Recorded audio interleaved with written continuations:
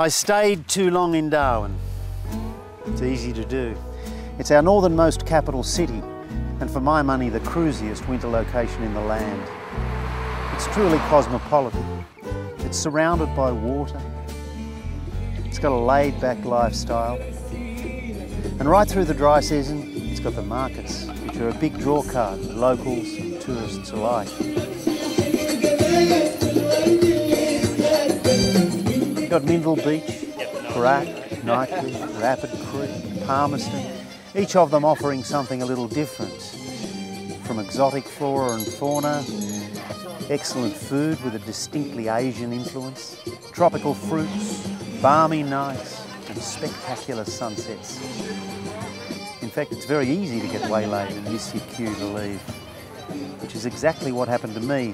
By the time I did get away, most of the grey nomads had already left.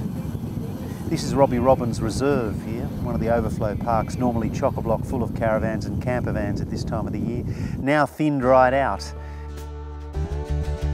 But Christ, you wouldn't believe the old buggers could move so fast. One day they've virtually greyed out northern Australia, and the next they're gone, like someone flicked a switch.